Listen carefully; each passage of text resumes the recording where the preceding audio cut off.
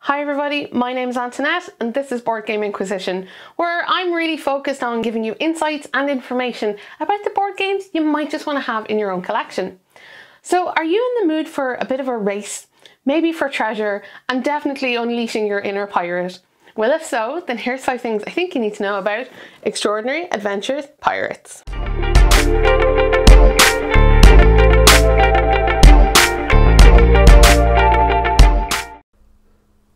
In Extraordinary Adventures Pirates, you take on the role of a pirate captain, sailing a fleet of ships through the Caribbean.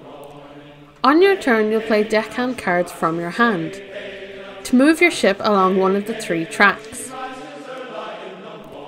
Each route offers different merchants to plunder and friendly ports where you can trade in your goods for treasure. And of course, acquire a new and better crew to man your ships. The first person to reach the treasure galleon at the end of any track ends the game, and the winner and pirate king is the person with the most riches. Thing 1. What's this game all about? Well, Extraordinary Adventures Pirates sounds like it belongs in a series of games, featuring titles such as Extraordinary Adventures Vikings, or maybe even Extraordinary Adventures Cthulhu. And perhaps it is part of a series of games, we just haven't seen the rest of them yet. But despite its unusual title, this is clearly a game about pirates. And whether you love them or hate them, well, get ready, because this is pirates themed all of the way. Are pirates a particularly fresh and exciting theme? Absolutely not. There are tons of pirate games. Pirate race games, yeah, we've seen a number of those too. And so this theme really doesn't feel like anything particularly special. It's also one that is kind of thinly pasted on here because this game really could be about anything. And it just seems to have fit pirates in around its mechanics. Overall though, this game is sufficiently piratey to fulfill all of your pirate needs. And similar games to this, well, it certainly reminds me of something like Jamaica, which is a race game where you're pirates, where you're picking stuff up on your journey, interfering with your friends. But this definitely feels like a much more grown-up version of something like that. So this is clearly a racing game, which is fueled by hand management and deck building.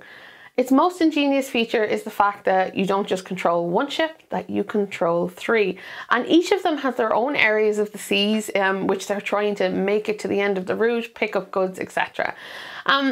This is really the main crux of the game here, deciding when to move which ship. And I like the fact that you could ignore one completely if it was doing terribly and focus on other lanes to try and work your way to victory. This idea of controlling more than one ship at a time is really, really genius, and one I wish I'd seen in racing games before. Because as a house rule here, when we played, the very famous Formula D, we used to control 2 cars each so that it wouldn't be too long between everybody's turn, but also that you had multiple ways to win, so that nobody was out right away. And I love seeing that here. I think it really elevates this game from being a regular racing game. Now, there are no dice here to determine your movement. It all comes from your deck of cards, so it's still a little bit random. But the focus here really isn't on deck building. It's more of a means to an end. And you can see this in the fact that on your turn, you draw 5 cards, but you only play 3. And instead of discarding the final 2 and drawing a fresh hand, you keep those 2 to keep cards, I suppose, between turns. And I can see why this might be a positive thing, but for me, it basically felt like I wasn't able to get through my deck quick enough. And I think this highlights how little of a deck building game this really is at its core.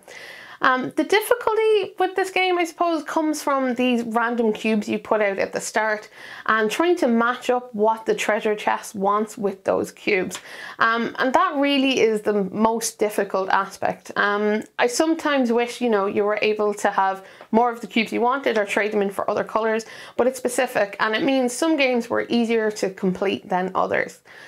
Overall, this is a really fun family weight game with a good few tricks up its sleeve that really elevate it from being just another pirate racing game.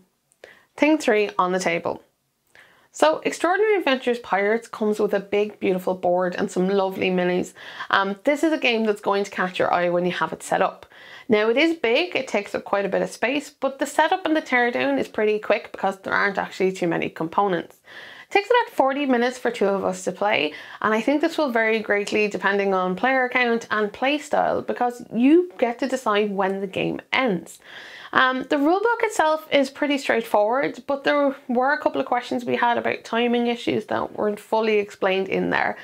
Now, replayability wise, I was concerned when my first couple of plays because the routes in the game never change. However, when you place out all those little cube goods and you reveal your treasure tiles, that really changes the importance of the different lanes for different games, and I guess that's where the replayability comes from.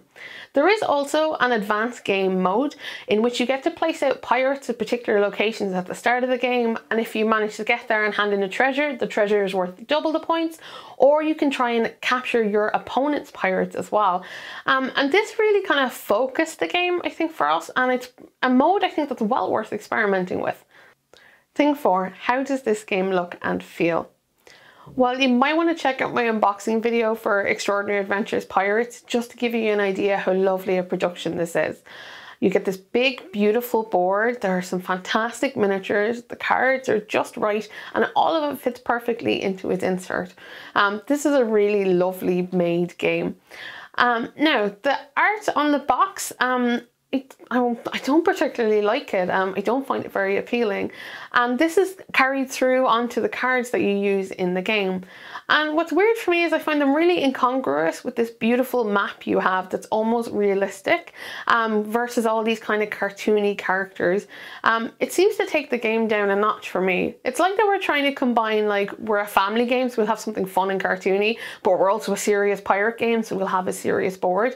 Just pick a lane, people. But overall, what this comes down to is this isn't a game I would have picked off a shelf myself based on the artwork. Now, the iconography in the game is pretty good, but I would like to point out that the white cubes in the game are actually grey on the treasure tiles, and every so often I found that that would confuse me. Overall, this is a beautifully produced game, but you wouldn't know it from the outside of the box. Thing 5, is this game actually any good?